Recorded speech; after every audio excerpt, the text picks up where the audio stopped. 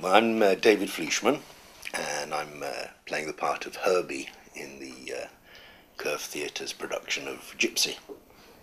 And I'm Caroline O'Connor, and I'm joining David in the production of Gypsy, playing Mama Rose. I love that, joining David. This is the star of the show, but she's joining me. Yeah, actually, if she was joining me, it would be called Herbie, not Gypsy. But, okay, that's good. She's joining me. Yeah. That's a good idea. Here, I'll swap you. Yeah.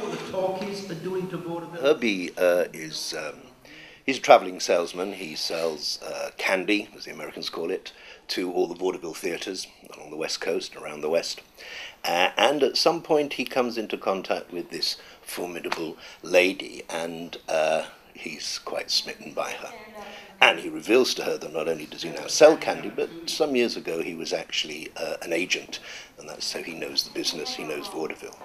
And he's manipulated and seduced into becoming her agent, which he takes on her and all her kids. That's her two daughters and the whole troop of other kids that go around and perform in her act. Well, Rose has been married a few times before, unsuccessfully, and really work, theatre, the stage, her children, everything comes first in her life, particularly the love of theatre. So when she meets this gentleman, I think because there's that connection that he's been an agent, that's pretty important to her, and then it becomes something more. You know, it becomes quite genuine, and I think that it's because he treats her the way she wants to be treated, that she likes to be around him. And she's quite a strong character, and she's very opinionated, and he does go along with her a lot of the time to keep the peace, I think. But there comes a point when you can only go so far, and then you want to have some normality in your life. He's a gentle, caring soul, and sort of at her beck and call. I love this relationship in the show because I think it shows a side of her that's a little more human, you know, that she can have a relationship with someone. And as he said about the children, it's quite nice. The interaction with the children is really rather wonderful. He stays with her for quite a long time, and you know, we meet the kids when they're quite small, and he's still around as they've grown up into young women.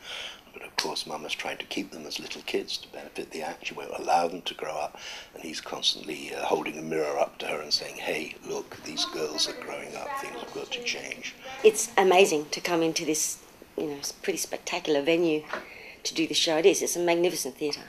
And the stage is so exciting. I mean, it really is to look at. Have you been on stage yet? I've been on stage, and I've seen a show on the stage. Oh, it's vast, and I can't wait to it's actually... fantastic performance. It lends itself to big musicals. It's just a joy. You know, you're never actually looking for space. You've got massive amount of space. You can put as many people on it as you want, and you still can't fill it. It's wonderful.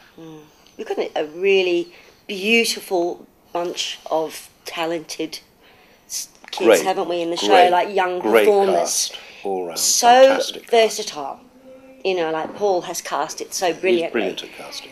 Actually, I feel really bad because when I was talking, when we met in London about the show, I mentioned Jules Stein's score, and I forgot to mention Stephen Sondheim's extraordinary lyrics. I mean, someone told us the other day that he was only 25, I think, when he wrote these lyrics. It just seems crazy for someone of that age to have written something like this. It's a masterpiece of, you know, musical theatre. And yeah, it's so clever, you know, as he is. You can see, you know, that young talent there. You can see what it was going to become, you know, like this formidable man of the theatre.